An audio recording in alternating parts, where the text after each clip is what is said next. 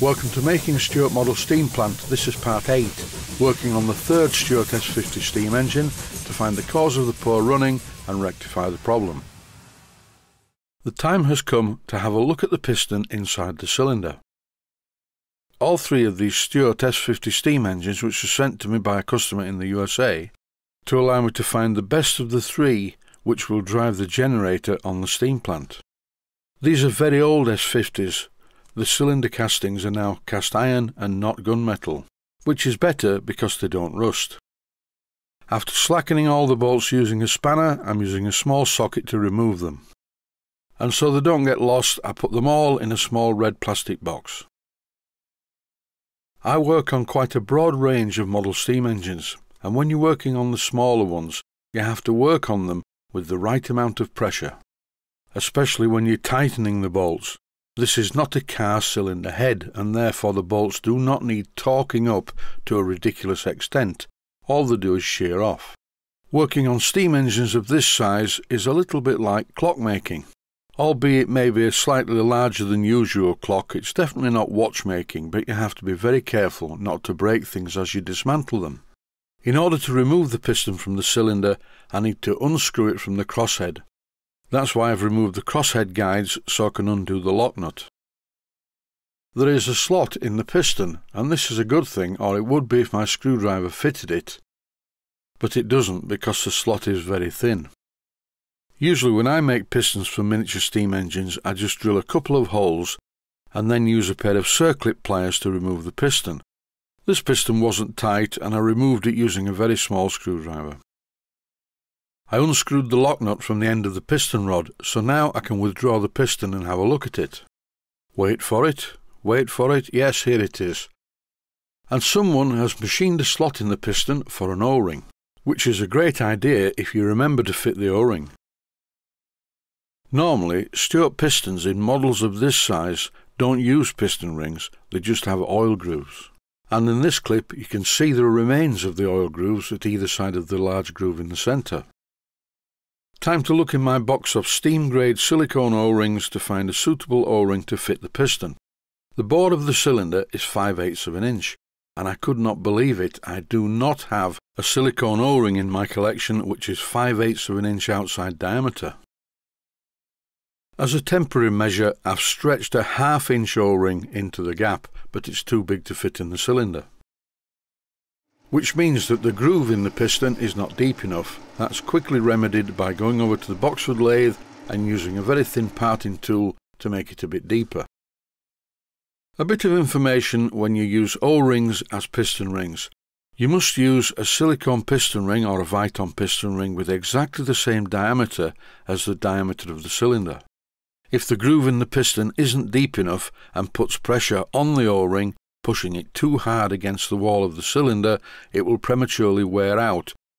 You can find out all you need to know about clearances for O-rings by just googling O-ring clearances or something similar.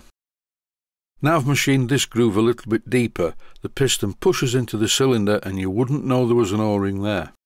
I've refitted the lock nut and here I'm just locking the piston rod against the crosshead, without exerting excessive pressure on the parts. If you look at these crosshead guides, you will see two things that are wrong. One is the spacers are too wide and look stupid, and the spacers are too short because when you tighten the bolts, everything locks solid.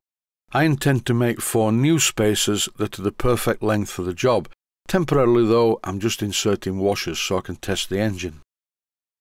Before refitting the front cylinder cover, I thought it would be a good idea to see if the engine worked first.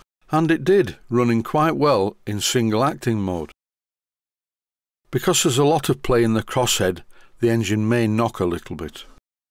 But I'll correct this when I rebuild the engine. Reiterating my earlier comments, here I'm refitting the bolts to the cylinder cover, and I'm using a very small socket. I am not torquing them up, they do not need to be tight. There's a gasket in between the metal parts, and all you need to do is gently nip up all the bolts. If you're too heavy-handed, you will shear them off. Over the years I've seen many sheared bolts on miniature steam engines. Now with the piston ring fitted, the engine runs a lot better. And I'm having to apply a lot of pressure to the flywheel to put a load on the engine. It is knocking a bit because the crosshead's loose, but that's not a problem. I'll fix that in due course. The main thing is that there's plenty of power and the beats are very even. Please do not write in and ask me why I run steam engines at a high speed. You may have noticed that I repair and rebuild a lot of steam engines, and I need to make sure that they run okay and no bits fall off.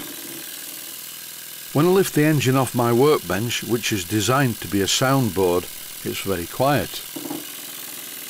Here's a useful tip: place a piece of Scotch-Brite underneath the engine and it also remains quiet, owing to the reciprocating forces. And that's it for now. Engine number 3 is definitely the best of the 3, and this is the one that I'm going to use to build into the steam plant after it's been totally rebuilt. I've ordered some 5/8 of an inch diameter silicone piston rings for my collection, and I'll fit one of those to replace this stretched 1/2 inch one that I fitted just for the video. And that's it for now. I'd just like to say, as always, stay healthy, thanks for watching, and I hope you found it useful.